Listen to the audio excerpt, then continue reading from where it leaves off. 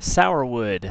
Scientific name is pronounced Oxydendrum arboreum, and it is a member of the Ericaceae family, or the heath family, and is a species most commonly found in drier upland forests in the southeastern U.S. While it can be found in other habitats, that's where it's most commonly found as an understory or mid-canopy tree. And sourwood does flower later than most woody plants, anywhere from late June through August. Here in western North Carolina, it's blooming currently in August.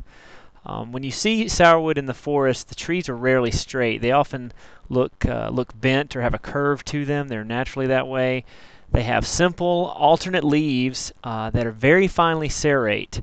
If you look closely at the margins of the leaves, they are very finely serrate. And if you get up the notion, peel off a leaf and chew on it. It's got a very sour taste when chewed, and that's the dead giveaway that you do have sourwood. Older trees have a very heavily furrowed bark. Even younger trees exhibit kind of the furrowing or kind of lacing or roping, sometimes a blocky form to the bark. And if you take a pocket knife and scrape a little bit of the bark, you'll get a reddish to orange color when you scrape the bark.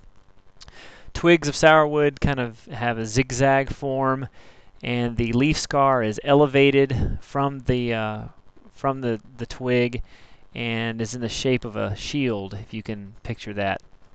Flowers of sourwood are urn-shaped, and they point down in very showy panicles or groups of flowers, which is very important for sourwood honey production. Sourwood honey is one of the more valuable types of honey, or desired types of honey in the southeast. And here's a map showing the native range of Oxydendrum arboreum sourwood.